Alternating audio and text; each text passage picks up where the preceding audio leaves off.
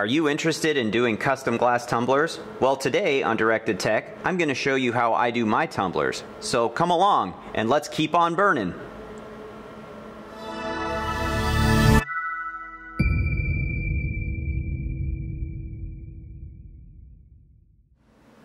So the first thing that we want to do is we want to set up our bed. Now, you're going to need, depending on the machine that you have, you're going to need plenty of distance to put your rotary in.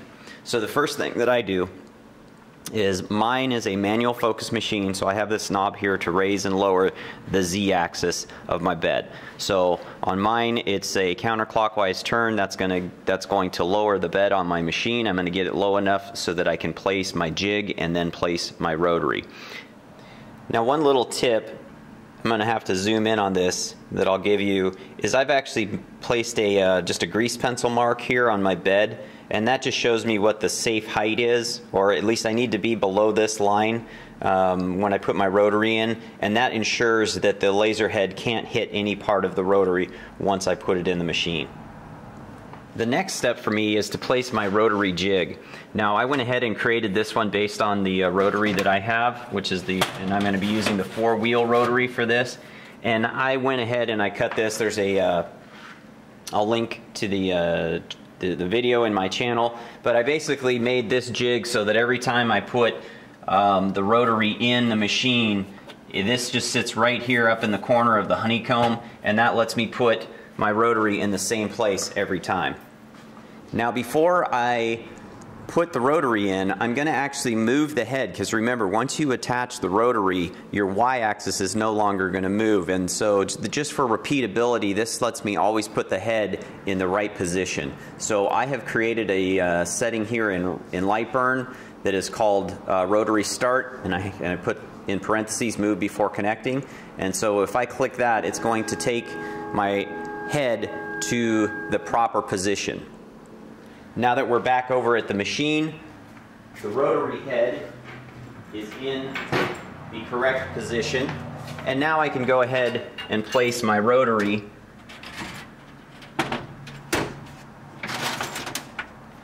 and these holes on my jig allow me to drop the rotary right into place, and then I just make sure that it's snugged up against the walls here so that my repeatability is set, and my laser head is already in the proper start position for me. Now that the rotary is in position, we're going to swap out our cables. So opening the side panel here, I have access to my Y stepper motor cable, and I'm going to disconnect that. Make sure your machine is off before you do this. So I'm disconnected the Y, I'm connecting in my rotary, and now we're good to go. Now the next thing we want to do is load up our rotary settings. So I've already got everything calibrated. If you don't know exactly how to do that, that's going to be your biggest involved piece. If you haven't already found better videos on that, then go ahead and put some comments below, and I'll run you through that. But I'm going to go in here to machine settings, and I'm going to load, and I've already got my four-wheel rotary settings for this particular cup, which is an 87.5 millimeter diameter tumbler. So I'm going to load those. Once that's done, now my machine is set for rotary work, and we're going to write that to the machine, and then I'm just going to come over here and double check that I've got rotary enabled. Now, while I'm still here, I'm just going to verify. I'm going to tell it to move to that rotary start position.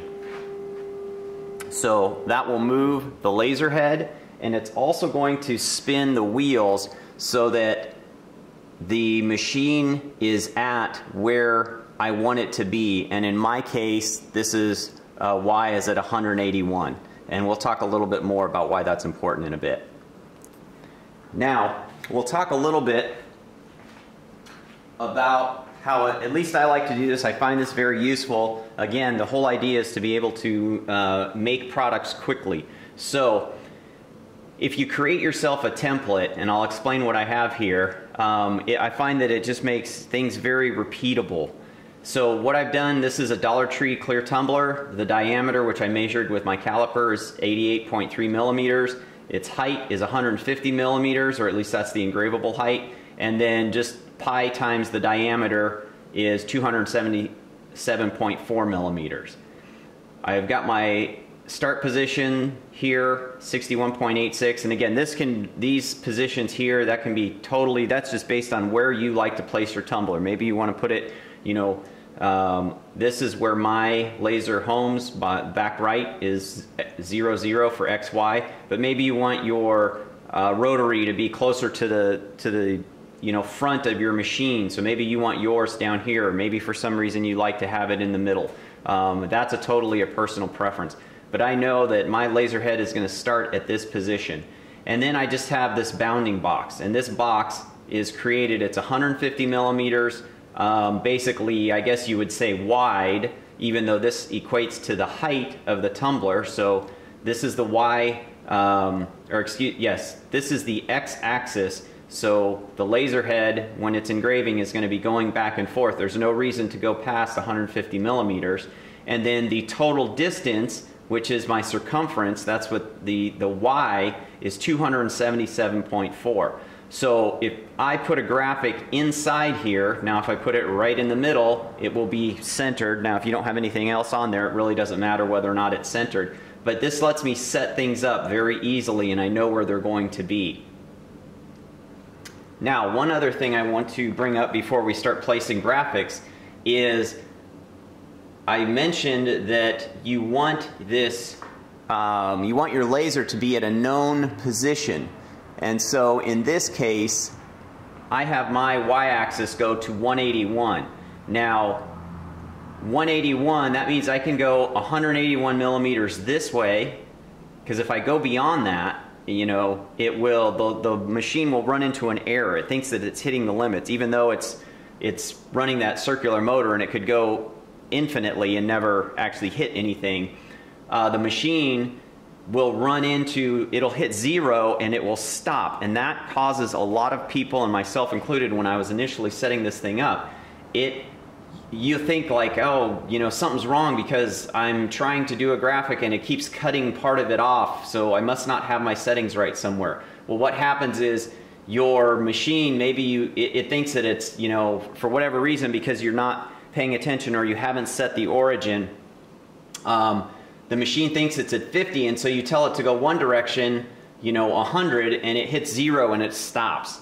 But if you go the other way, that it's got plenty of room. So very important to make sure that the machine has enough room in the y-axis to cover your entire graphic. Now our next step is going to be to load whatever graphic is, and this is the graphic that I've chosen here. And so I just have two different colors here. Sometimes when you have shapes within shapes, you have to do a little bit of creativity to make sure that it fills the way that you want it to, and that's why I have these two different colors here.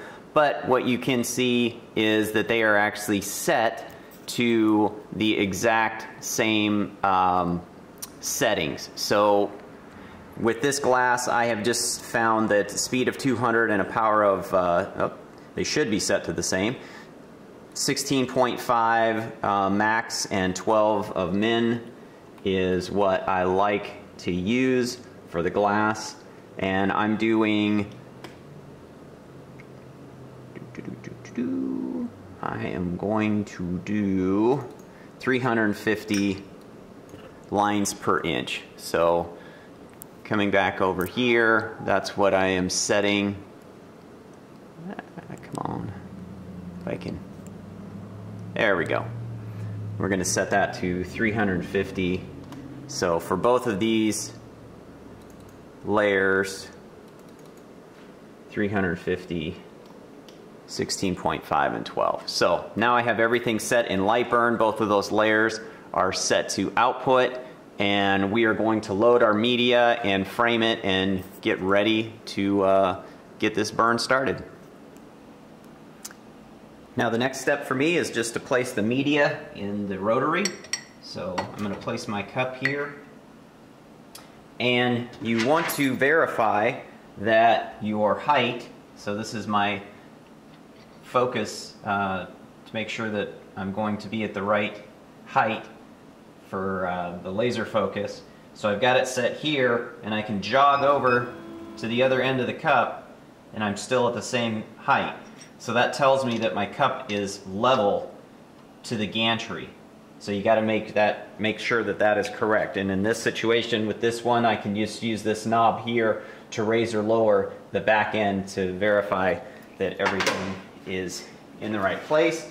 And now I'm going to go ahead and send the laser back to my starting point. So there we go. Now, we need to prepare the surface, and I'm still tweaking things and figuring out exactly how I want to do this in the end. But for today's example, I'm going to use a pretty popular one, which is the old dish soap trick.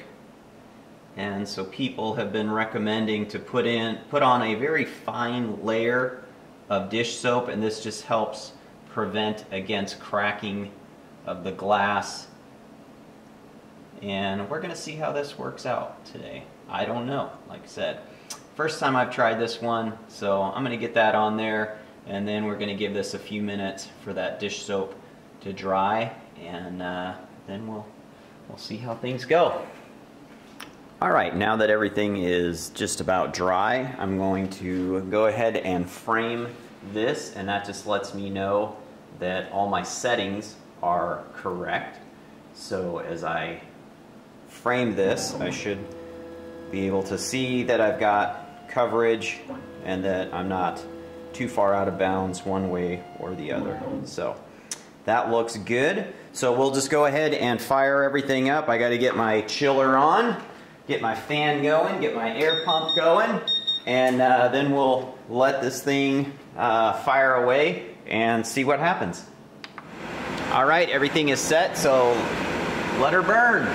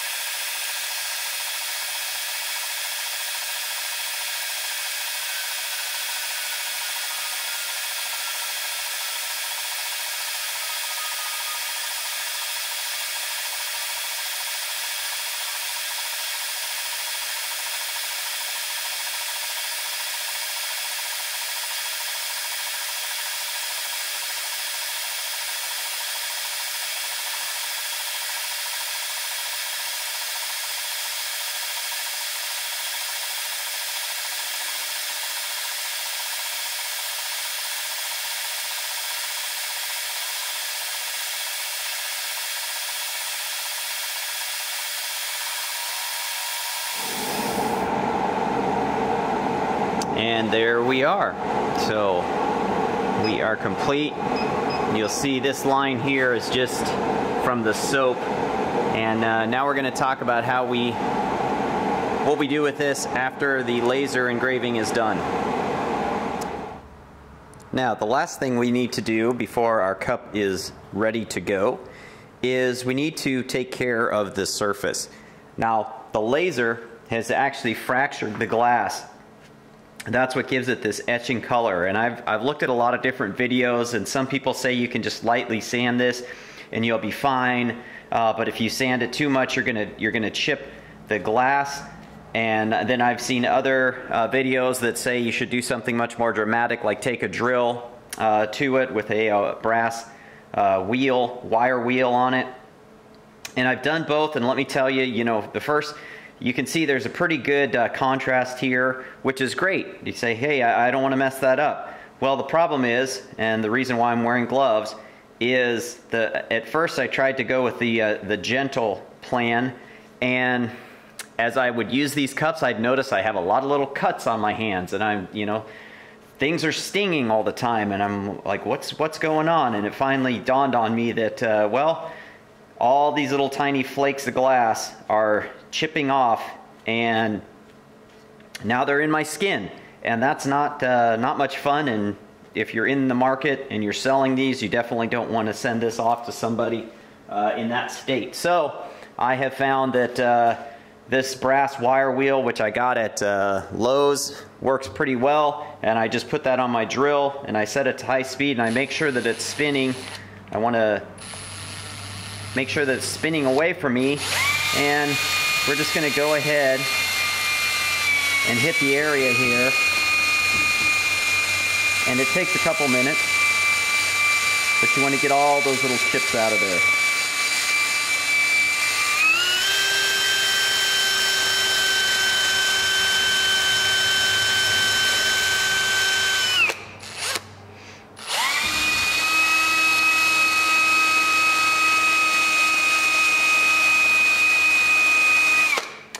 Now here I'll just stop for a second and you can see the little bits of chips that are coming out, hopefully. And those would all end up probably somewhere that you don't want them to be if you don't take care of your glassware after you do the etching like you should. And here's our finished product after doing the finishing touches and washing it back up. The glass is looking really good. Now I will say, and you have to be prepared, that the wire wheel technique will it'll put some very micro scratches on the glass, so you do have to be prepared for that. But again, I would much rather, you don't see them unless you're looking for them, but I'd much rather have that than to have little pieces of glass in my hands or in my lip or whatever. That's definitely not a sellable product. So hopefully you enjoyed this video. If you did, please take a couple seconds, hit the like button, hit the subscribe button, and we'll keep on burning together.